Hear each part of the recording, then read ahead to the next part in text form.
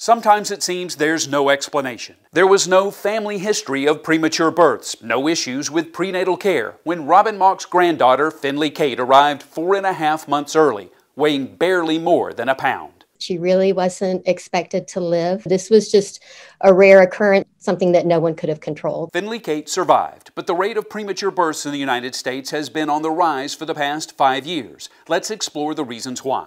To get a more accurate picture of the problem, medical experts recently adjusted the way they determine if a birth is premature. That's part of the reason why the rate has been climbing. If a mother delivers after less than 37 weeks of pregnancy, the child is considered a preemie. Danielle Brown with the March of Dimes tells us there are areas of the United States with maternity care deserts. And so that causes women to have to travel, miles to get the simple prenatal care that they need. Medical experts believe stress from racial disparities play a role. The rate of premature births among African American women is especially high. Women of color, particularly Black women, have lived experiences where they did not receive respectful care. They can fracture the open relationship that you need to have with your provider. The March of Dimes has programs to combat disparities. Others combine prenatal care with education. That's what's happening at the O'Brien Medical Clinic in Lawrenceville, where Robin Mock works. Her granddaughter, Finley Kate, is now 4. We were told she would never walk, and she's walking.